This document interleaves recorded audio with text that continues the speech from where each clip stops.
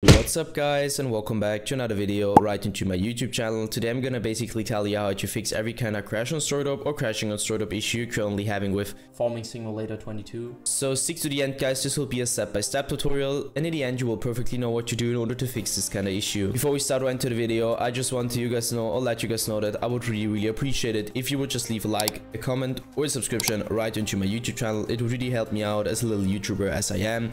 So the first step I would recommend doing for everybody is going to be to navigate to the very bottom of your screen, where you're going to right click your taskbar and open up your task manager.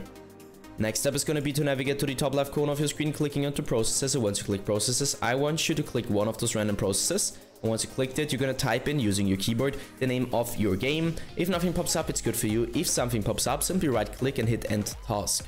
Once you're finished with that, I want you to enter task manager again. Next step is going to be to take your launcher shortcut on your desktop or your in-game shortcut on your desktop, take it, right click it and hit run as an administrator. Once you click run as an administrator, your game will pop up or your launcher will pop up, and I want you to launch your game over the launcher. And if it crashes again, return back to your shortcut, right click it, go to the very bottom where it says properties, click into compatibility and simply copy my settings. So let's quickly run through it. Enable run as program in compatibility mode 4, select Windows 8, disable full screen optimizations, as well as enable run this program as an administrator, hit apply and OK. I would personally recommend to reset your PC afterwards, and once it is restored, you should be able to see this little administrator symbol right into your shortcut. What I want you to do next is going to be to launch your game over the launcher, launching game instantly, and this will probably fix your issue.